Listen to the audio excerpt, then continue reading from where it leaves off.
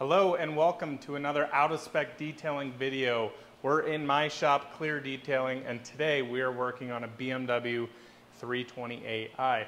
Now, the reason for this video, I wasn't actually planning on making a video on this particular vehicle, but I came across something that I wanted to talk about, and that is kind of the used cars and something that I've really been seeing lately. As you guys know, the car market is kind of crazy.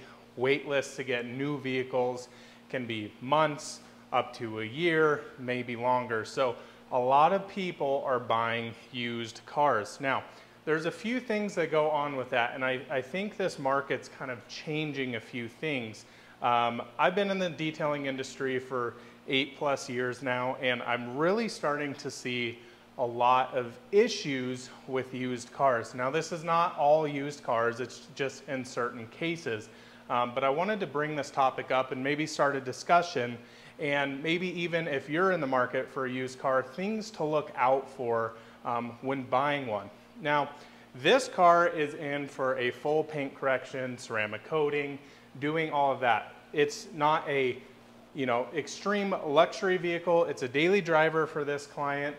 This is actually a new client of mine, first time working with them, so have to kind of have different conversations.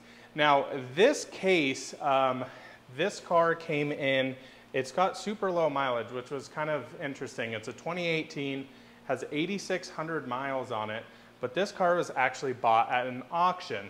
And the interesting thing with an auction is you don't have the opportunity to look at the car before you purchase it typically. I believe this one was bought online. Logistics don't matter, it's the same kind of premise as we go. Now, something interesting. So as I was working around the car doing the paint correction, I started noticing this rear bumper looked a little off. And I mean off as a lot of kind of, for one, different coloration, terrible texture, and lots of debris under there, so paint nibs. And what I've been seeing a lot is that cars that come in used, because prices are so inflated and everything, people are trying to make these things look good quickly and not always the best. The paint job on this rear bumper is pretty terrible, to be quite frank with you guys. One of the interesting things that I want to talk about is kind of the detailer's dilemma is, okay, so we've got a painted bumper here that doesn't look very good. We're going to try and make it look as good as possible. But we also have to maybe not go for perfection, make it look as good as possible, because we can get into some other issues as we go. So I want to talk about that. I'm going to pull you guys in right now and show you some of the things I've been seeing a lot on used cars, and it's one of those unfortunate things. If you're not thoroughly inspecting these vehicles, people are getting away with a lot. They're trying to get maximum dollar for their car, so maybe this car had been had some scrapes here. It got quickly painted before they sold it to a company like CARFAX, CarFax, anything like that, just to make it look good quickly. Being that this is an auction car, you never know the full history of it. Has it been through a wreck? Has it been through hail? So all of those things are maybe something to think about. I would really recommend either you guys, when you're purchasing a used car, make sure you're looking at it. Make sure you're looking at all the panels. A service that I offer for a lot of my clients, because I have a lot of clients that buy a ton of used cars, right? So they come to trade cars in and out. I will actually go and look at a vehicle, do like a pre-purchase inspection from a detailing aspect, maybe measuring the paint. Has this been repainted? Ooh, that looks a little funny. I actually had a client with one car he ended up purchasing, and the CARFAX showed it had no accidents, but the whole side of the car had been repainted very, very poorly. I think that may be kind of a similar situation here. So we're going to jump into this. I just want to show you guys some stuff, talk about the detailer's dilemma in this particular case, and maybe just kind of some ideas as we go down the road in the new car crazy market that we're in. I've got like this side paint corrected, and then as I was working this way is when I went, stop. Okay, I need to make a video about this and talk about it a little bit.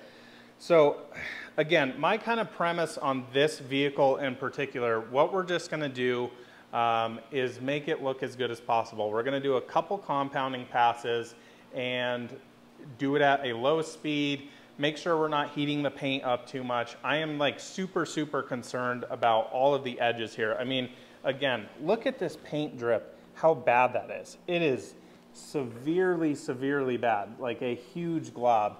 And down here, we just have like the strangest texture. Up here is literally to the point that it's matte. If I were to try and wet sand this, like I could literally maybe hit that a couple times, and if that goes through, I'm paying for a repainted bumper. So this is, again, that's one of those detailer's dilemmas where I have to go, okay, stop. What's the goal of this particular car? The goal on this car is to protect it, right? So it's a daily driver. It's gonna be in the winter time. Going to be driven in the wintertime. It's going to have crud all over it. He wants a vehicle that's easy to maintain, and that's exactly what we're going to do. Again, I would love to get this rear bumper as looking as good as possible, but there are so many paint nibs in this. Like, look at the debris. I hope it'll pick up on camera here. Look at all the kind of just small particles in the paint. That's not something I'm going to be able to get out if I were to well, I could, I guess, if I were to wet sand it, but in this buffing case, I'm not going to be able to, which is totally fine. This area up here is likely not going to improve. What I'm going to do is I'm going to do kind of the paint correction on this. I'll buff this a little bit. Hopefully, it'll take some of that texture out. But again, I'm just not comfortable wet sanding on this. This is one of those weird situations that you never really know what you're getting into on a detail until you're totally in it. Like I said, guys, this is something I've been seeing a lot on these used cars. Again, the market is so crazy on these vehicles that you're not able to get a car for a few months, so you go to a dealership and they have, you know, this is kind of a cool color on a 320. I originally said 328i, but it's a 320 X-Drive BMW, a nice daily driver, will be perfect for the Colorado winters. And in kind of a unique color, you know, you normally see these in white, silver, black. This sunset orange really pops out in the sun. And when you have it repainted like this, look at the difference in color there. So much lighter on the bumper. That's what really kind of caught my eye as I was working around this. And honestly, when you're standing up top, you don't see a ton of all of these kind of issues down here. I'm gonna make it look as good as possible, but you really don't see it as poorly. Yeah, again, on these, the used car market is so strange right now. And I haven't seen as much weird stuff as I have in the last couple of months. It's just been kind of car after car. They all come in with kind of funky issues. I've seen a lot of trim repaired poorly, cars that maybe been in accidents and quickly taken to a body shop and repainted like I would assume this one has been. Yeah, it's just one of those things. So what I would tell you guys, if you're in the market for a used car, either one of two things: go inspect it. Go look for things like this. Is this something you're willing to deal with on a daily driver? Maybe, and that's totally fine. And if you are, make sure that's reflected in the price of the vehicle. Point these things out to the dealer. If you are buying a car off an auction website and don't see photos of this and the car shows up, you're kind of out of luck. So do your due diligence. If possible, maybe have a detailer go look at the car, take paint measurements. Now, again, in a situation like this, I can't measure the paint. It literally does nothing. The rest of the car looks pretty decent. There's a few dings here and there, nothing too severe that would be like, I just don't want this car at all. My personal case, this would be pretty frustrating to me, but I would have gone and looked at the car and made sure it was exactly what I was wanting, or you know, it would be reflected in the price, in which this case it was not. So what I'm gonna do now, guys, I'm gonna jump in here. I'm gonna do a quick paint correction on these areas. I'll pull you in afterwards, seeing if we got any of that texture out, if it looks slightly better. I'm hoping for that, but it's gonna be one of those cases. I'm gonna do a couple passes on this and say stop. I really, really, really want to just save this. I don't want to deal with repainting it. That's just not a good situation for me or for the client or for the car. So let's jump right into that right now.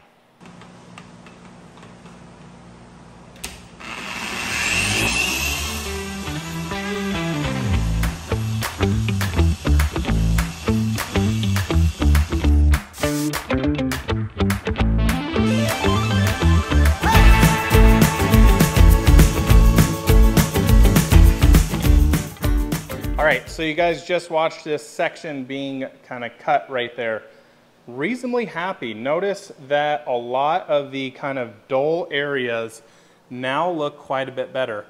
There is absolutely still texture in here, guys, and I will, be the first one to tell you and show you that. And I think I'm okay with that. This honestly looks a lot better than I anticipated.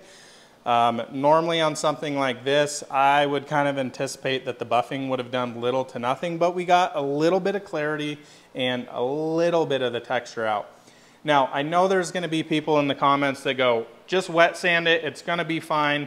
I've been in this situation too many times to kind of know that these don't always turn out the greatest, and I've had to repaint panels. That's what happens. It's a risk that you take on every car. That's why I measure paint, making sure we have the conversations with the customer. What are your expectations? How are you using this vehicle? Is this a car that you're using on a daily basis? It's going to get scratched up, that type of deal. Like, again, if we were to go and wet sand these cars nowadays have a lot of texture in them. And so do, bumpers like this that get repainted. The problem with that is most modern cars don't normally, and this is a general statement, don't normally have enough paint on them to wet sand all the texture out, cut and polish it, and have enough for future use, right? So say we wet sanded this entire panel here to get all of that texture out, and we get scratches here and we try and go buff that. We don't have enough paint to buff that. So that's typically why we're in the preservation and making things look as good as possible instead of going full out. Now, what concerned me with this car, again, I was talking about like the paint drip down here. If a body shop is willing to put out work like that and not repaint it, I have no idea how much paint's on this. Again, if this was maybe on a hood or a door where I could read how many mils were left on the paint, I may be more apt to attack this, but because it's on a rear bumper, I'm very much working in the dark. My gauges don't work on it. People claim that there are gauges that work on these. I've never found them to be super accurate, so you're always really taking chances working on situations like this. Now, this is always, again, the detailer's dilemma. You're going to hear me talk a lot about that on this channel, is knowing when to stop.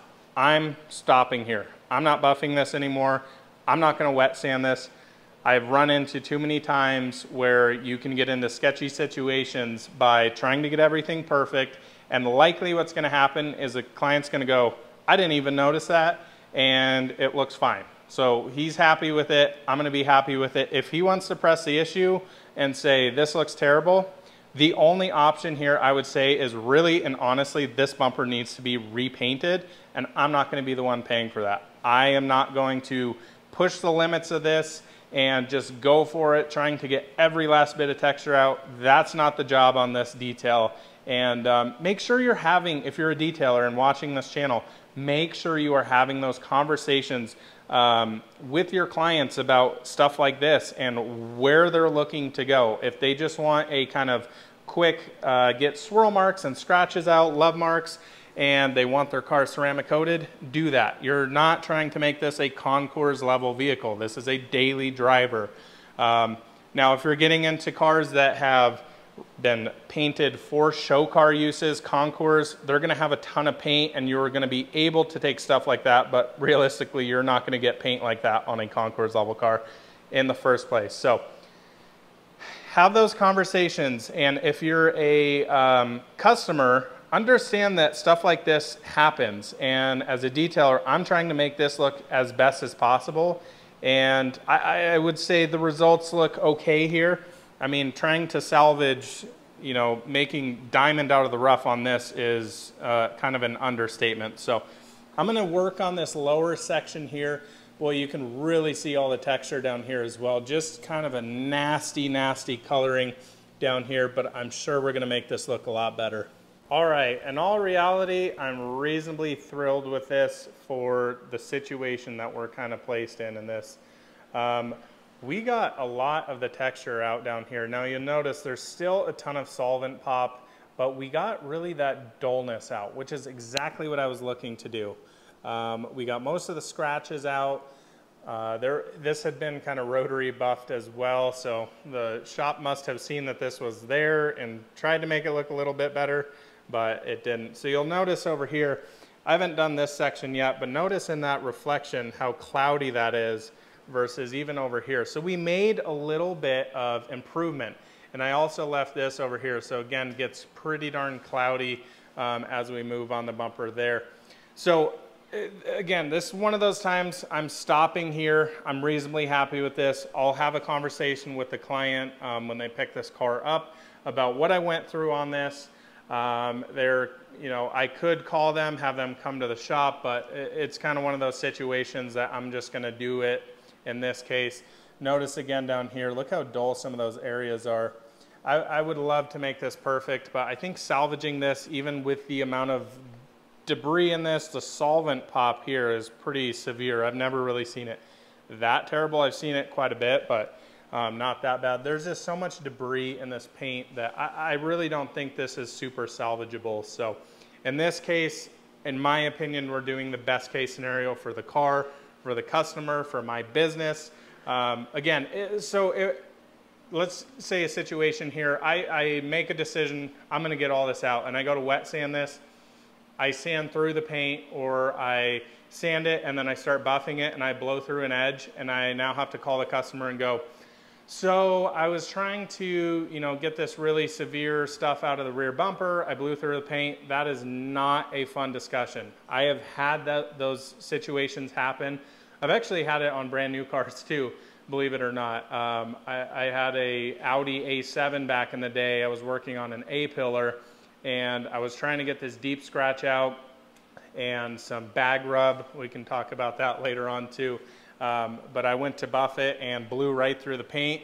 And you know, the best thing in that situation for me to do is just say, hey, I messed up, and use it as a learning experience. And that's where we're years down the road later fixing this stuff the proper way instead of just going all the way for it. All right, so hope you guys kind of enjoyed this little chat discussion, a little show and tell on this particular car.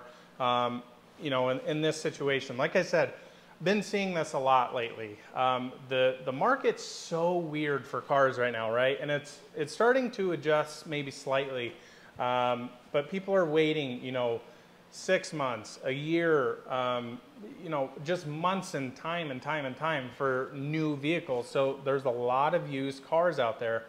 And I think what's been happening is, because of that, dealers are needing inventory, right? Or people are sending their kind of projects and trying to get the most money out of it through Carvana or CarMax. And this kind of stuff is coming through, and you're seeing this stuff down the road, and it's kind of a bad side effect of this whole industry, right? So say this car was sitting on a dealer lot, maybe it got scraped, they quickly go get it repainted, throw the bumper back on and go, good enough, right? You know, nobody's gonna notice. Well, if you get that customer or the detailer that's gonna notice these things, it's important to understand that we're not trying to make this perfect. Like I said, I've been in this situation before. I've been detailing for 8+ years now, and I burned through paint. I mean, it happens. Every time you put a buffer on a car, anytime you're doing work like this, you're risking that. So it's important to understand the nuances that come with this type of work. You know, like I've made mistakes. I had a brand new Audi A7 from our local dealership here when I was working on it, and there was some bag rub from the transport on it. I was trying to get it all out, and I went through the paint, and it was a brand new car. You know, stuff like that happens, and it's being able to understand where to stop and where to keep going is always that detailer's dilemma. And we're always like balancing that line and going, do I go more? Do I stop? Do I go more? Do I stop? I think what I've found through experience is most of the times it's better to stop. This particular car, I guarantee this client never saw this.